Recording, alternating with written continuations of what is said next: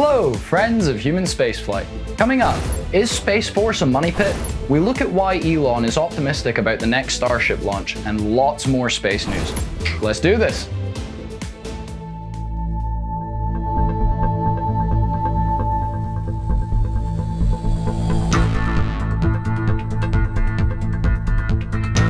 As always, dominating space news this week is SpaceX Starship. Not only did we see a static fire from Ship 25, but Elon reports thousands of changes to Starship design. So, first up is Ship 25's static fire down in Starbase, Texas on Monday the 26th. You know the drill by now, the road closes, the farm vents, alarm sounds, then the good stuff happens. The mighty Raptors roar to life. Earbuds warning in 3, 2, 1.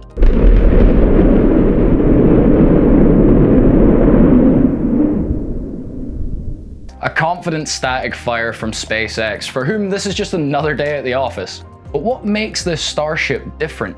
Taking to Twitter Spaces alongside Ashley Vance, Elon discusses the rise of commercial spaceflight, and a few interesting points were made. Here are what we rank as the most interesting points that Elon had to make. Progress has been slow towards Mars, but satellites are going well. Starship will build orbital economy off the back of F9's success. Well over 1,000 changes to Starship design. 60% chance of reaching orbit depending on hot staging for the next attempt. 5 weeks timeline for flight as of writing this. 1,000 meters of reinforced steel under the pad with water cooling channels. Think of it like a giant upside down showerhead. Better thrust to weight ratio will allow Starship to leave the pad quicker. Engine issues from the last flight were a hodgepodge. Newer engines are likely to perform better. New hot gas manifold on Raptor 2 should reduce hot gas related issues. It's something Elon feels most optimistic about the new design change. Starship to date is approaching $3 billion in cost. Launching more Starships will give them a better chance to be more successful. Stage separation is still the biggest unknown due to the hot staging having not been tested yet. And then, as quickly as Elon appeared, he vanished in an abrupt termination of the call. Thanks, Ashley, the call is now terminated. All right. I saw that, I was just following what you said on there. I thought we'd have a little opportunity. You sure? And like that, he's gone. Of course, this is just a glimpse at the progress that is being made at SpaceX, and we will keep you updated as things progress. Next up, we have a bit of a spicy segment, so we thought we'd call in the expert on spicy. Please welcome the Angry Astronaut. Good afternoon. Very happy to be here on To the Future, so let's get down to it and start getting a bit angry. In a move more in tune with a Netflix show than a military branch, is Space Force underperforming? An Appropriations Committee last week approved an eye-watering $826 billion spending bill for the Department of Defense in the 2024 fiscal year. Although we are used to seeing big numbers from the DoD budget, it's interesting to note that this is a $1 billion reduction to the usual Space Force budget. The bill notes that the Space Force's budget request was $30 billion, which is 15% higher than the previous year, and stated that the budget request reflects serious shortfalls and disconnects. The Appropriations Committee commented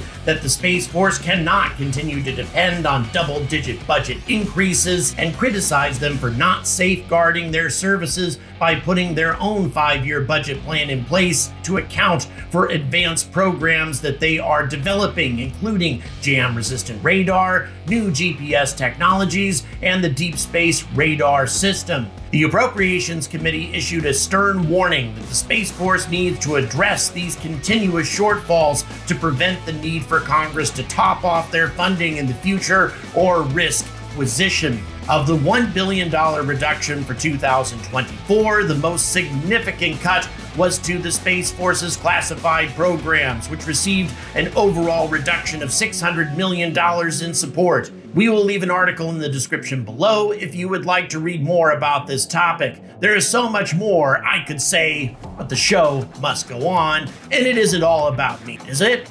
No, it isn't. So what do you think should be done with the Space Force? Would you like us to dive deeper into those advanced programs? Let us know in the comments below. Back to you.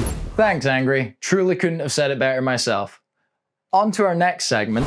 Virgin Galactic celebrated its first commercial spaceflight on Thursday the 29th of June with its Galactic 1 mission taking off from Spaceport America in New Mexico. This is the second time this year that the company has launched its spaceplane, Spaceship 2 VSS Unity, this time with a crew of 3 Italian Air Force personnel and Virgin Galactic's lead operations engineer Colin Bennett. As with any launch, the excitement was palpable as the spaceplane soared to an altitude of 50,000 feet over the Mexican desert, supported by White Knight II carrier plane VMS Eve.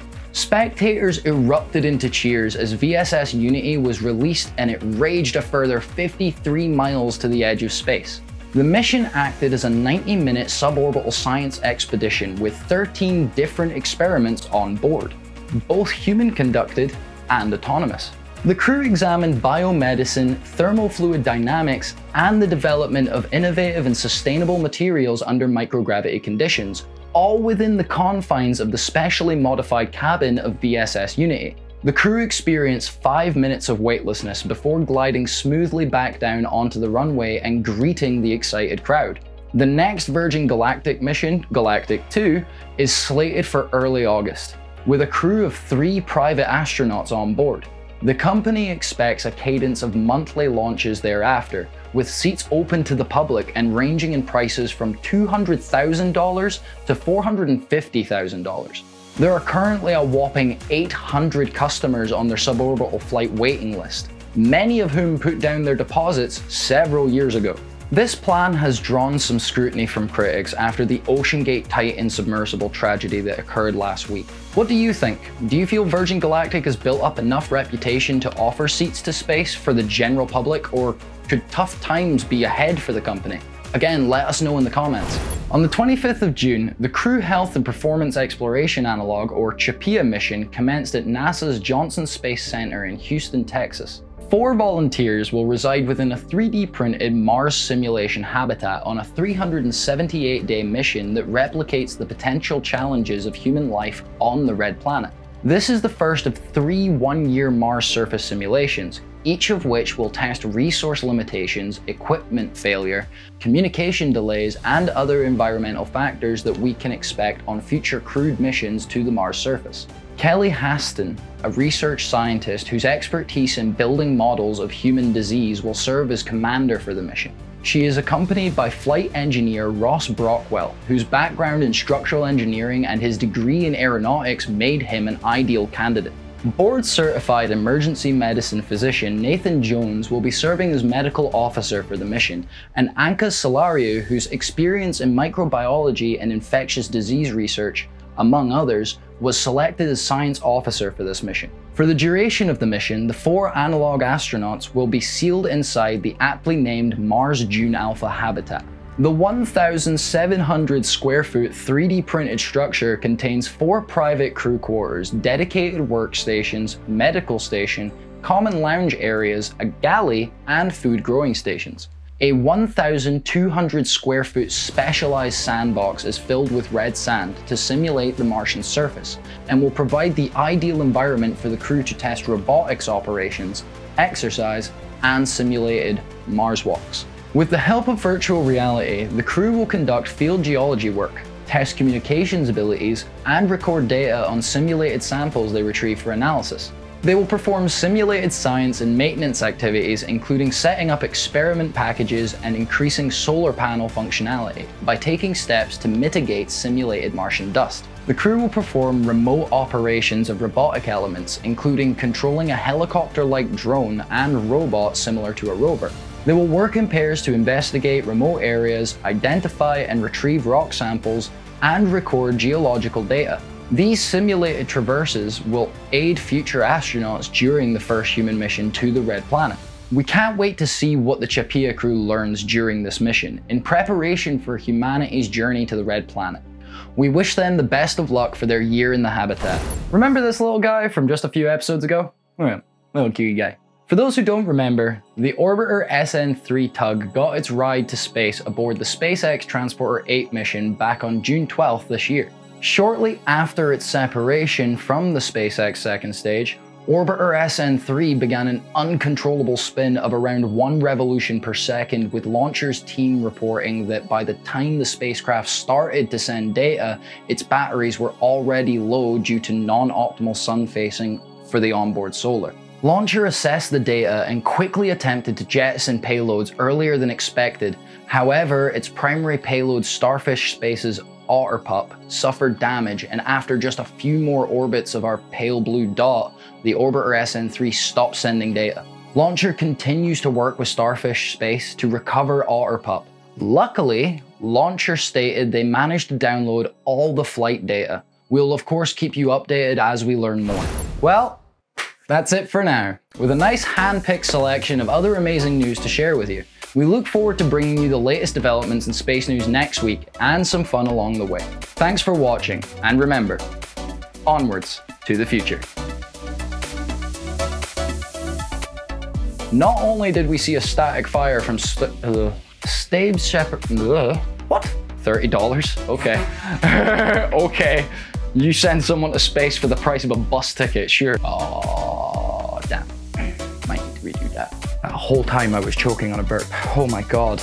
Okay. Oh god, don't do that. The iron brew, no. Cha, man. Here we go. They will perform simulated science and maintenance activities, including setting up experiment? Really?